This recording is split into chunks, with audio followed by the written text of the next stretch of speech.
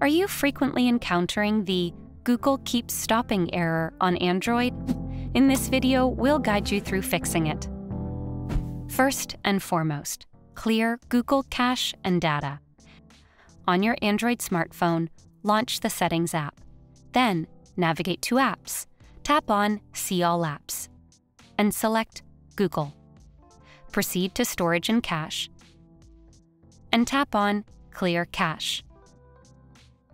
Once completed, tap on Clear Storage and then press the Clear All Data button. Next, check the device's date and time settings. Go to Settings, navigate to System, and tap on Date and Time.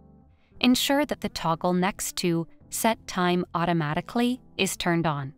Additionally, make sure to enable the toggle next to Set Automatically under the Time Zone section. Lastly, if none of these fixes work, try restarting your device. A restart can resolve almost all of your problems.